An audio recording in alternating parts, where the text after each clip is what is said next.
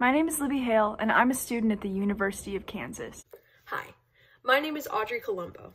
I'm a student at Kansas State University. Though we may be rivals in football, we are both Kansans. We have a duty to reach out to our congressional leaders to inform them of what we believe needs to be done. Currently, the international affairs budget makes up less than 1% of the entire U.S. federal budget. In fiscal year 22, we saw a 1.1% increase in the international affairs budget compared to fiscal year 21. This shows that Congress is continuing to support our diplomacy programs despite proposed cuts.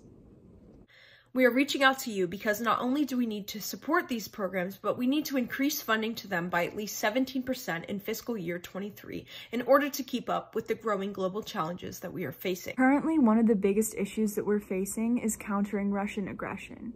Providing aid to European countries, especially the Ukraine right now, is crucial to deterring Russian forces from continuing on their path.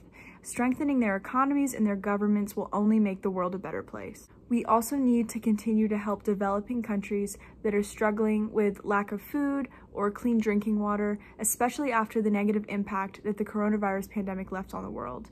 Aiding these countries provides the U.S. with future new markets and will not only help them, but will help us in the long run.